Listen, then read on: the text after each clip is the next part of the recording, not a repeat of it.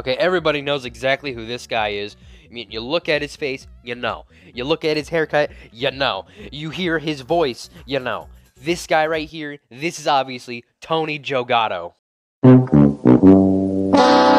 Yeah, everybody knows who this guy is. Everyone knows he's got the best scenes in the entire show, especially that one scene where he asked for Gabagool.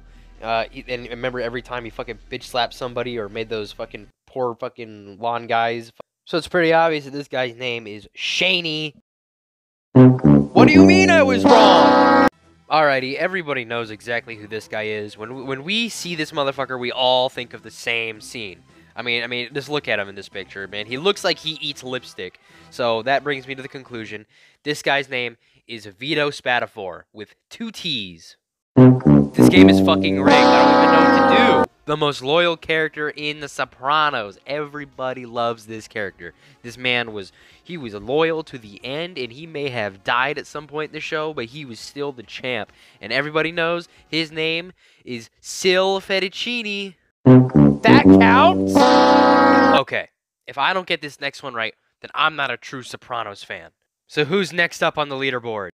Who the fuck is that? I don't know. The fucking Agent 47 from Hitman 3?